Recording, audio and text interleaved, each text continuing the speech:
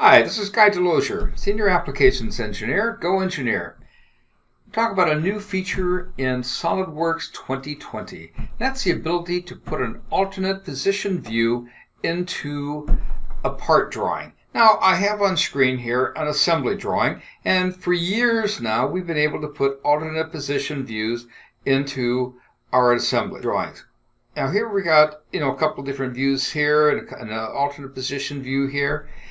This is very simple. All I have to do is select a view, pick alternate position view from the toolbar at the top, and I can make a new configuration. Say OK, it jumps right to this assembly, puts me right into the move command, and I can just put this over here someplace and say fine, and it puts in an alternate position view.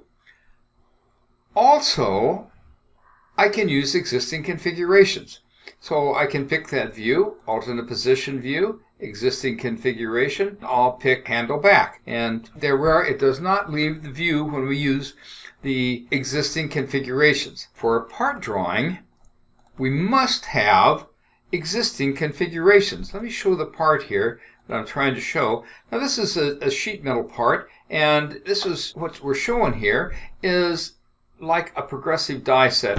There's no motion here in part file, so you have to have existing configurations.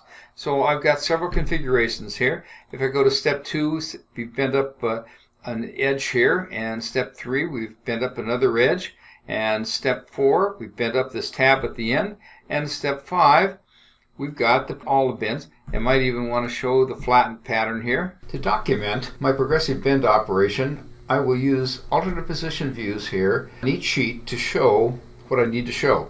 Each sheet here will have two sections. One will be the progressive bend operation that I want to show. The other side of the sheet will be the alternate position view showing the next step.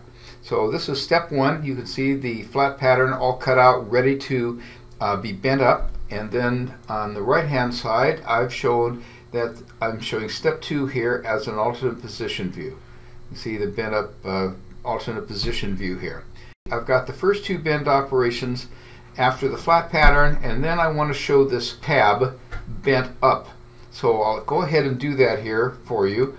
I'll select my view, alternate position view, and note the bottom half of the dialog box that was here for assemblies is not here now for the part file because motion is not an option. So with that bottom portion of the dialog box for assemblies, you can go back to the assembly and move something to a different position. Here we have to have predefined configurations or this does not work. So I've got step 4 here, copy the flat, tell this thing OK to show my tab being bent up here.